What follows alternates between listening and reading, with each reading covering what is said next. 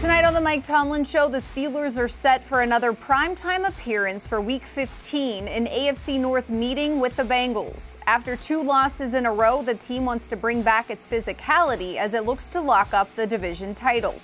Coach Tomlin joins Bob Pompeani to review the loss in Buffalo and look ahead to Monday night in Cincinnati. Plus a special honor for Vance McDonald, and I go one-on-one with Avery Williamson. The Mike Tomlin Show starts right now. Here we go.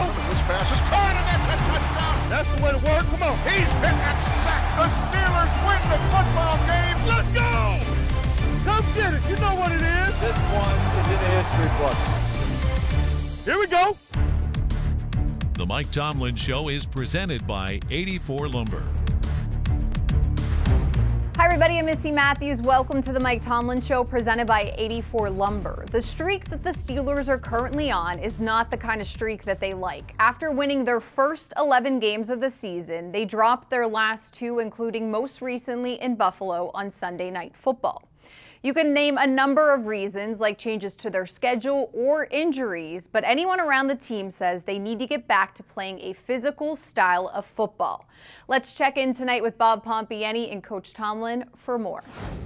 All right, Missy, thanks very much. We welcome in head coach Mike Tomlin. And Coach, I'm going to throw a Tomlinism at you to start, I guess. And you've said this before, and I think it may apply here, that the windshield is bigger than the rear view mirror. Is that sort of how you have to conduct business at this point? Man, that's business as usual for us. We're shaped by our experiences, but the experiences that define us are the ones that lie ahead. And so obviously you got to learn from your experiences, and that's why you have the purposes of the rear view. But moving forward at all times is just an element of life in our game. Yeah, this has been a strange season, no doubt, with the COVID interruptions and whatever. You're coming off 2 losses in a row, and you were quick to remind people back when you were undefeated that the only thing perfect with us is our record. 11-2 still sounds pretty good. Does it feel like 11-2? I don't know how it feels. I'm not necessarily looking for the feel good. I'm problem and solution oriented. I like to identify problems and identify them quickly and then work towards solutions. In the midst of those 2 losses, we've identified some areas of needed improvement, and so that's where my attention has been the last several days. Well, since you've identified them, what would be number 1 on your list? It seems like the run game, the offensive line, the short passing game, all those things have come into some problem areas right now. What would be the thing you're working on this week and ahead of this game against Cincinnati? Just general physicality, and I think some of the things that you mentioned would fall into that. Buffalo was more physical than us, and not only in terms of the front as it relates to our offensive run game, but I just thought in general they were the more physical group in all 3 phases, and they are a physical group. That is a signature of their play, but that's troublesome to us because we always want to check that box regardless of circumstance. But they were the more physical group. We got to redefine ourselves in that way to make sure that we're not saying that again moving forward. And for me, all discussions kind of start there. Let's talk a little bit about the short passing game, because it was working very well and almost took the place of a run game that had been stagnant. But lately, not so much. It's almost as if defenses are making it difficult because they're coming up man-on-man coverage, jamming at the line of scrimmage. What do you do to try to change that dynamic? That's just, kind of an element of play this time of year. Defenses get familiar with what offenses do, particularly situationally, and they make calls accordingly. And so it makes operation more challenging. But also in the midst of that time, offenses gain continuity and cohesion and better understanding. And so, it's reasonable to ask our guys to make plays under the circumstances in which you mentioned. And I think that's where the answers lie for us. We need better execution. We need more comprehensive plans to combat the techniques that you mentioned. So it's about all of us ratcheting up elements of our play. Not anything significant or earth-shattering or sweeping, but the subtle things that allow execution to happen. The first 6 games of the year, we saw a run game that was averaging 130 a game, 4.1, I think, the yards per carry. It's not been that way. In fact, it's trended toward the bottom of the NFL. Can you pinpoint a problem area there? Is it physical up front in the trenches? Is it personnel? What do you think it may be? Usually it's a myriad of things. In this instance, it is. We haven't dealt with the adversity that a season or these circumstances present. It seems like we're not able to uphold a standard when we're missing a piece or two, and that's not how we're built. So it's important that we understand that regardless of who's available and who's not, there's a certain standard of expectation. But also, we just haven't been thorough enough or competent enough either in planning or execution. And so, we're all taking an account for that, and we're all rolling our sleeves up and working diligently to improve it. It's not something that we haven't identified already and have continued to work to improve on. We're just not seeing the results yet. It shouldn't lessen our intensity in terms of our work and our focus in terms of our effort in that area, and it hasn't. We saw last week that Jalen Samuels got more snaps than James Conner or Chase Claypool. That by design, or was it just something that you thought would be working in that game against Buffalo? It's how the game unfolded. James had missed a significant amount of time. He got banged up a little bit in game. It makes his availability this week a questionable one. It just will be based on his ability to perform in practice and what the quality of that looks like. And so over the course of those events and how the nature of the game was unfolding, it provided an opportunity for Jalen. One final thing, and that would be your defense. I thought given everything you had to overcome there with injuries, they played a pretty solid first half. Things changed in the second half, but I thought the pick six was something that changed the dynamic. On the sideline, did it feel that way, like that was a game-changing moment? Well, plays like that, pick sixes, touchdowns by non-offensive units, block kicks, they're always significant plays that have the potential to be the defining play or plays of the game. It's our job to spend the rest of the time working to minimize the impact of that play and make it irrelevant. We weren't able to do that. I didn't feel a letdown in game on the sideline. We understand that. We understand how important it is to respond to those plays. We just weren't able to do so. And so as you look back at it, for sure, that was the defining moment. All right, the Steelers have an opportunity to clinch a division championship coming up Monday night against Cincinnati. When we come back, Coach Tomlin will talk about the Bengals, who are struggling, but they have some playmakers on both sides of the ball. That's still to come. Right now, let's head over to Missi. Thanks, Bob. And just like last week, the Steelers can clinch the AFC North without even playing if the Browns lose to the Giants on Sunday. If not, the Steelers need to take care of business with the Bengals to get their first AFC North division title since 2017. Still to come here on the Mike Tomlin Show, my one-on-one with Avery Williamson, who is the next man up in Buffalo. We'll be right back. Welcome back, everyone. 2 of the Steelers' final 3 games are going to be against division opponents, starting with this week, Monday night in Cincinnati against the 2-10-1 Bengals. They no longer have Joe Burrow as their quarterback due to injury, and the Steelers desperately need to get back to their winning ways. Let's go back to Bob and Coach for more on this week's primetime matchup. Bob? Hey, Missi, thanks very much. Coach Tomlin is back talking about the next opponent. This is a big week. Despite what's happened, Coach, you have an opportunity to clinch a division. And at the beginning of the year, I know that's always a check mark. That's a box you want to make sure you have in your control, and you have that opportunity this week. It's a team that's struggled in Cincinnati, but there's a carrot out there, and I know you want to get it. Yeah, for us, it's not a box to check. It is the first box to check. If you want to dominate the National Football League and be that team or be in contention to be that team, it starts first with division dominance for us. We're heading into our 5th divisional game. We have an opportunity to close out the AFC North action, and that is a big box to check for us. And it's also an opportunity for us to remain undefeated in divisional play, and that's something that we're excited about as well. Joe Burrow was their man, and boy, what a season he was having. He was trending on beating a rookie record that had been in control of Andrew Luck, and then it, changed so drastically. I know you're a fan of football. When you see something like that happen, it's got to make you cringe, knowing that guy was their future and is their future. Yeah, you hate it for him. You hate it for their organization and their fan base, and really, you hate it for football. Significant guys that are doing significant things is good for the game. It's entertaining for those of us that love the game. Is competition for those of us that desire to be in the hot kitchen and appreciate the competitive aspects of play. And so there's a lot of reasons that it's significant, and you're right, your heart goes out to him and all parties involved. But you still have to coach against this team, and they've been using a couple of guys at quarterback. How do you prepare this week for whomever it may be? Well, we're preparing for B. Allen. He's the most experienced guy in their outfit. He's got a past relationship with Coach Taylor. I think those are the things that they're leaning on. He's been much more efficient with each outing.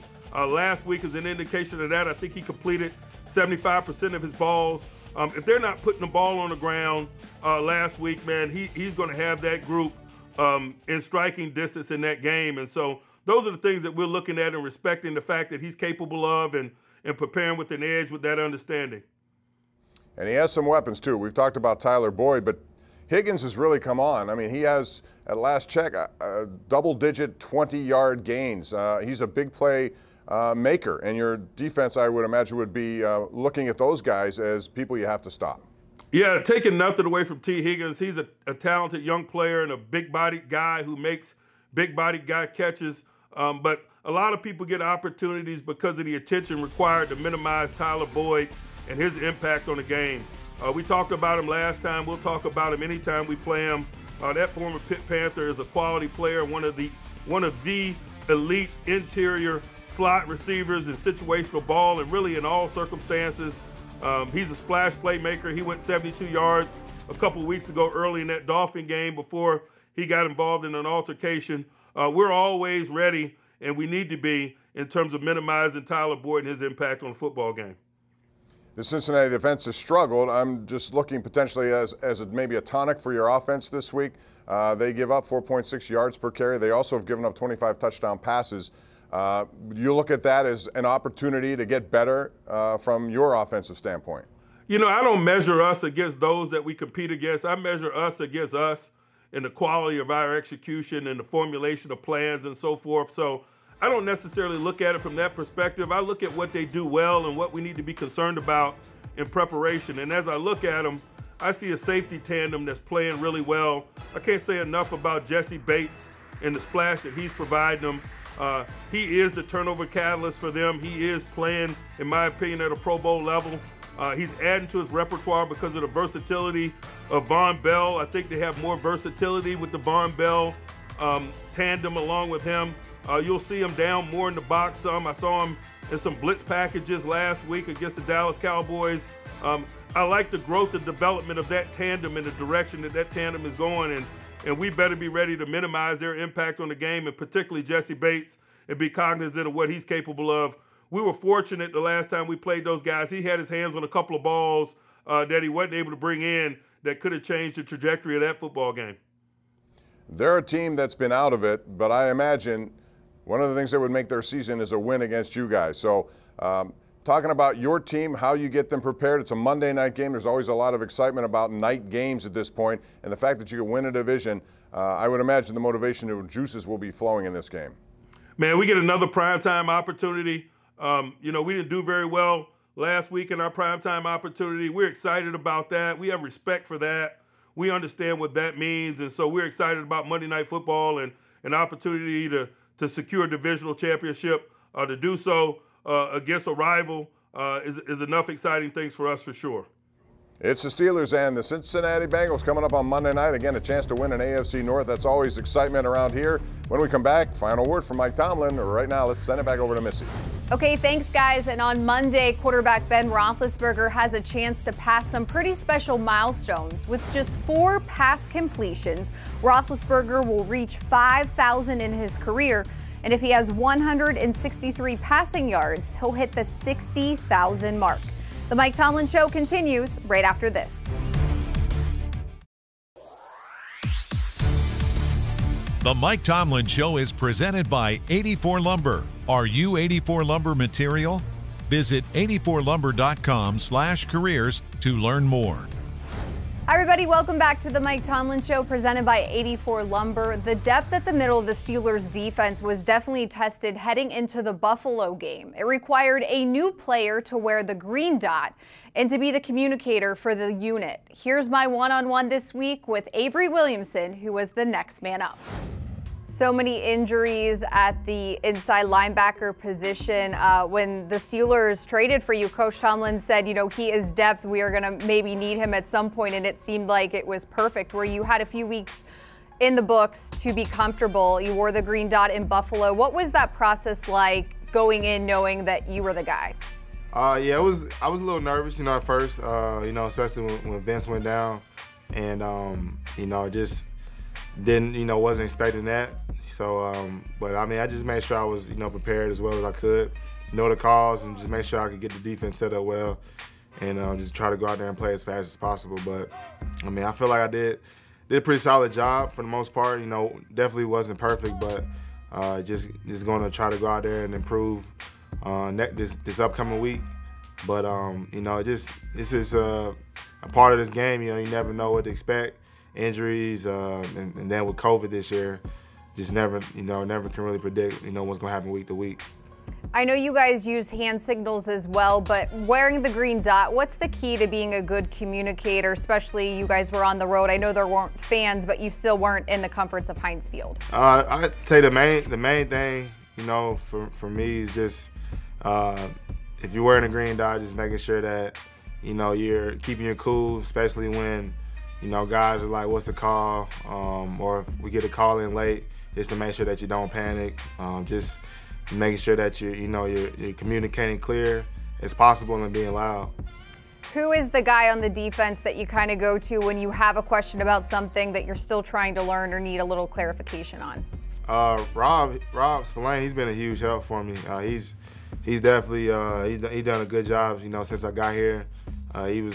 He was one of the first ones to reach out to me and to try to help me out with defense. So I definitely go to him if I have a question.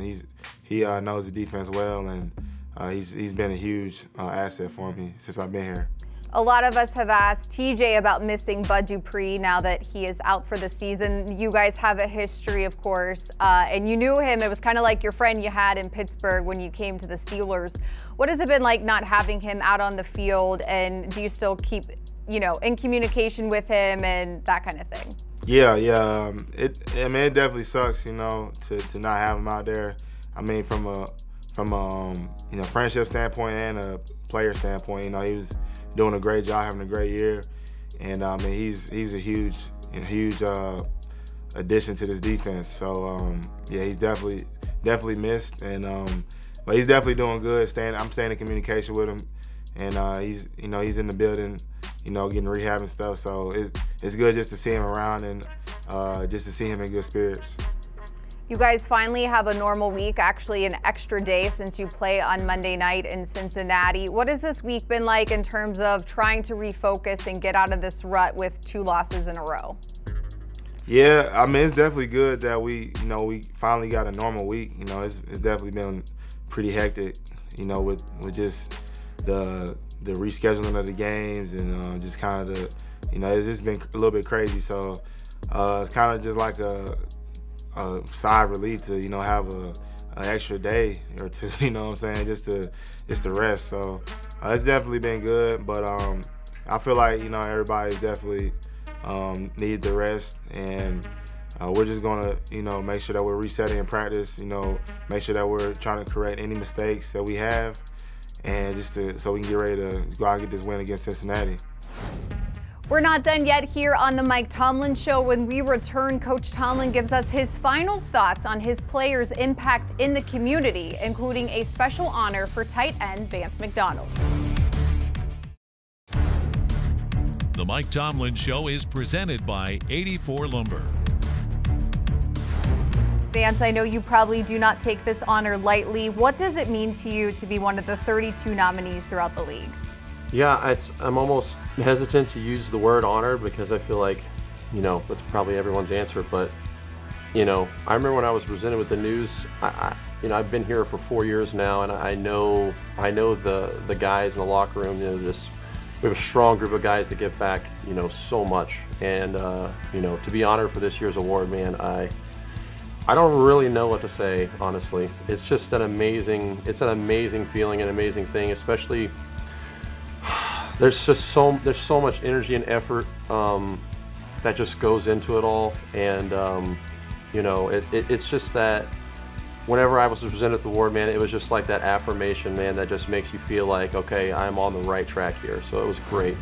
And that, of course, was Vance McDonald discussing the honor of being the Steelers nominee for the Walter Payton Man of the Year award. And it's no secret that the Steelers and its players place an emphasis on helping others. So let's check in one final time with Bob and Coach for more on that. Guys. All right, Missy, thanks very much. We're here with Mike Tomlin. And final note, and once again, I know you guys take a lot of pride in your players getting involved in community activities. And the Steelers nominee for the Walter Payton Man of the Year, which is a tremendous honor, reflecting a tremendous man in Walter Payton, is Vance McDonald. You brought him over here. He's been a contributor to your team, but he also does a lot in the community, and I'm sure as a head coach you must be proud. Really proud of Vance and excited that he's representing us in that way. Can't say enough about him, not only in terms of what he does in the community, but just the low maintenance and supportive teammate that he is. His role has changed a lot during the course of 2020 because of the acquisition of Eric Ebron, but this guy is there for us at every turn, works extremely hard, is really selfless in his play, and really deserving of the honor. Yeah, he is. He's one of those guys, and you have a lot of them, right? I mean, you have guys who are always out there, especially at this time of the year. I noticed an uptick on all the involvement of your players. Man, they embrace the responsibility that comes with being a Pittsburgh Steeler in this community, and they're simply following the path that's been laid for them by the Steeler greats that have come before them, who've also embraced it. All right, Coach, wish you all the best. Have an opportunity to win a division and then go from there. Thanks for your time as always. Good luck in Cincinnati. Thank you. All right, that's going to do it for our program tonight. Thanks for joining us. We will have much more coming up this week, and then after the Cincinnati game, a couple of more games to go in the AFC with Indianapolis and Cleveland to round it out, and then it's time for the postseason. Steelers have qualified. They'd love to get that division championship. We will wrap up the show on that note. Thanks for joining us. Hope you have a great holiday week. For Coach Mike Tomlin and Missi Matthews, I'm Bob Pompeani. We'll see you tomorrow morning, 11:30 a.m. for the Steelers kickoff show on KDKA. Have a good week.